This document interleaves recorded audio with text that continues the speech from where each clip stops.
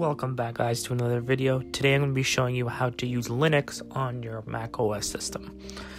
Alright, let's get started. So first we're going to want to go to google.ca, and then in there you're going to want to write Linux for PC. And then you're going to see right here the very first one, and you're going to want to click that one. And then you're going to want to click download, and then you're gonna have two options here, and you're gonna pick the first one.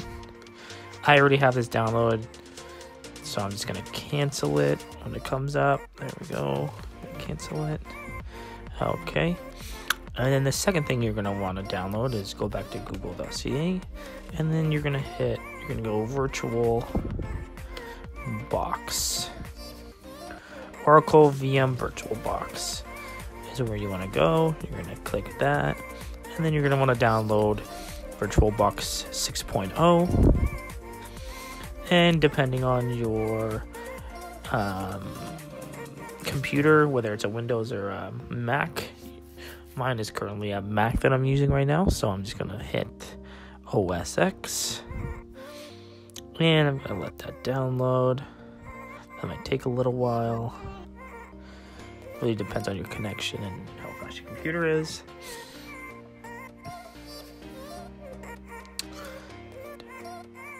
Just gonna wait.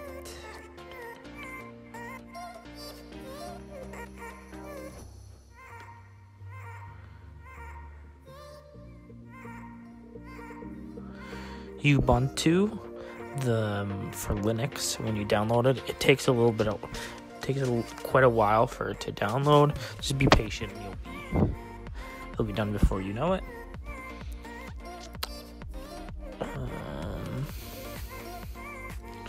VirtualBox is almost done.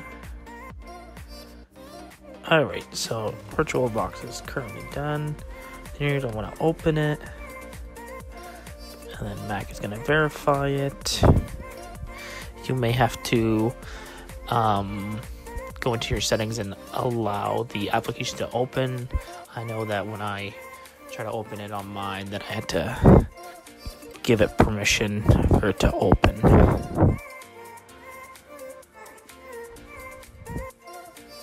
Alrighty, so you're gonna see this VirtualBox package, and there's a user manual, an uninstall tool, and applications. You're going to just want to do step one first, which is open the package. Your introduction, you can click continue. You can also change the location of where you want it to be installed, but I'm just going to leave it like that. Install, type in your password, and we're going to install software. This process usually doesn't take too long. Hopefully, I'm really hoping here.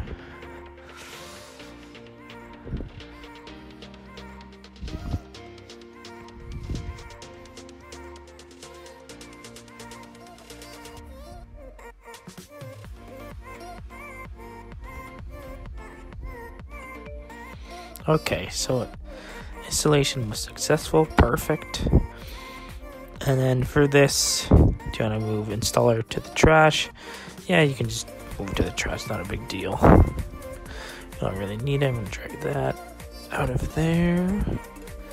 And then we're going to go into applications. And applications. And then right here, you're going to have to scroll all the way to the bottom for VirtualBox. Double click that. And as you can see, I already have one installed, but we're going to delete it.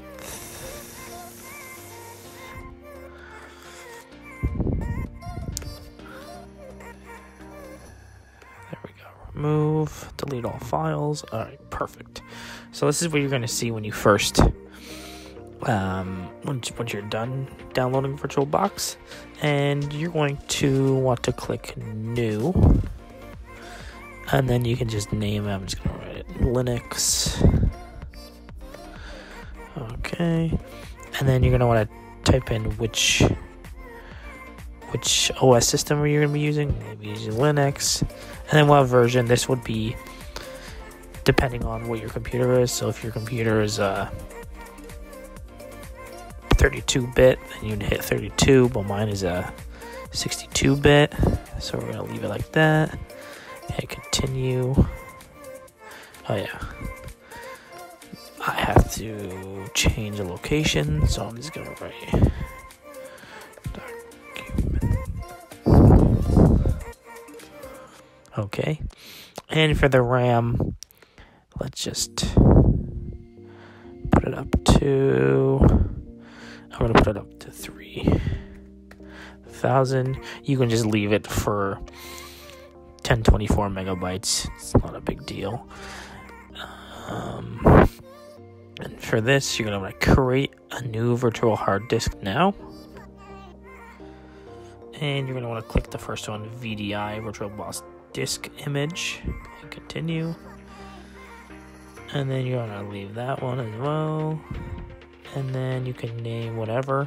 You have to make sure, it's very important, you need to make sure that it's more than 8.5 gigabytes, or else the file will not load. It'll say that it's not enough space.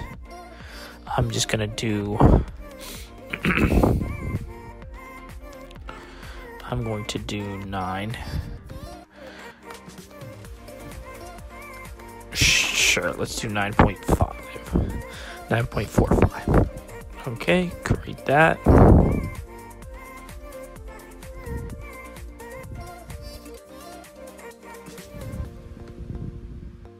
Okay, I had to do 10 because for some reason it was coming up as an error. Okay, and now this is the important part. So, you're going to want to have it highlighted on this. And then you're going to want to go to settings, and at the very top you're going to see general, system, display, storage, audio, blah blah blah. You're going to want to go to storage, and then where it says control IDE, you're going to want to hit right underneath empty, and then you're going to want to hit the little disk, and you want to click choose virtual optical drive file. And then you're going to want to scroll all the way to the bottom. Oh no, mine's on desktop. You're going to want to, or wherever it's located, you're going to want to click that one. And you should see that Linux.vdi is there under the control SATA. Hit OK. And then you're going to want to hit start. And give it a couple minutes. You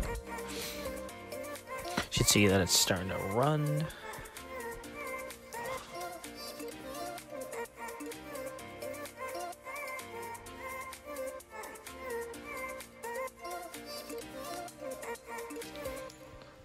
There you go.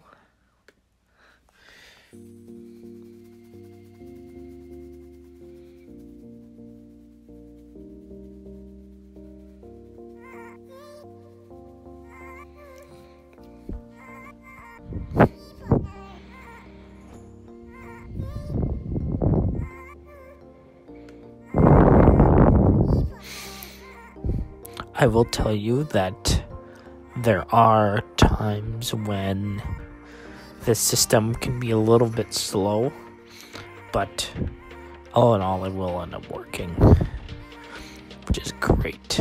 Alright, so here you're going to see all the different languages that you want. Depending on what country you're in, you're going to want to pick whatever language. I'm English, and then you can either try or install. I'm going to install.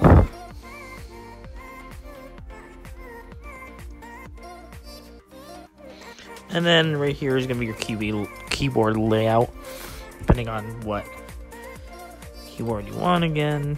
I'm just going to go English and US. I'm going to hit continue.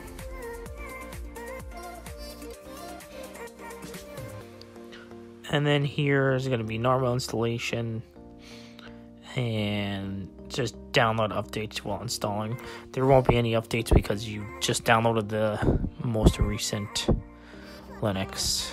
So we're going to move this, continue, and then you're going to want to hit erase disk and install Ubuntu.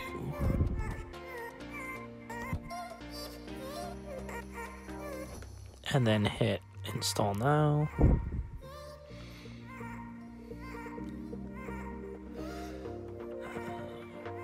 It's going to give you a warning here. You're just going to hit continue.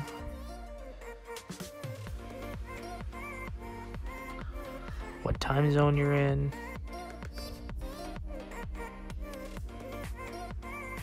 I am indeed in Toronto.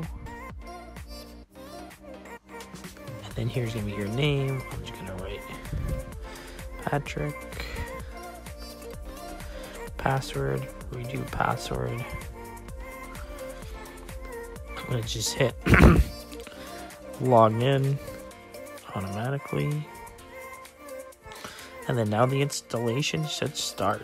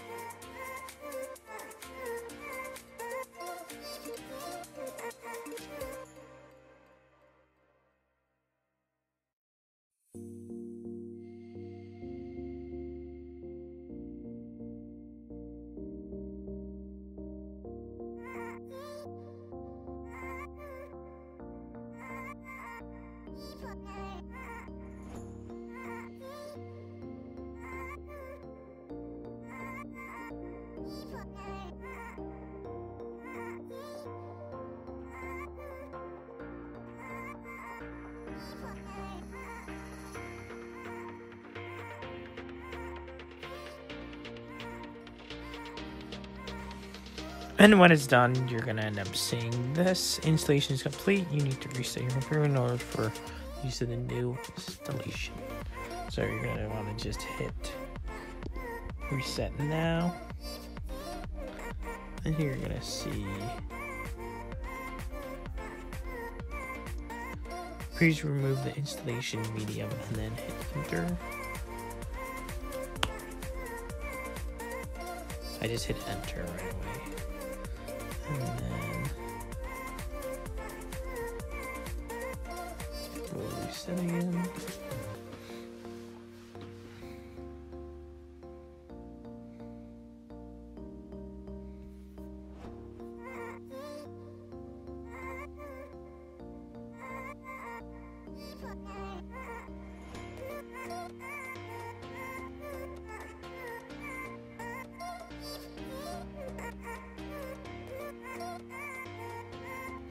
And there you go, you got yourself a whole brand new system of Linux. Just like that. In no time at all. Perfect. Alright, this is How To Tech Tips. Thanks for watching and good night.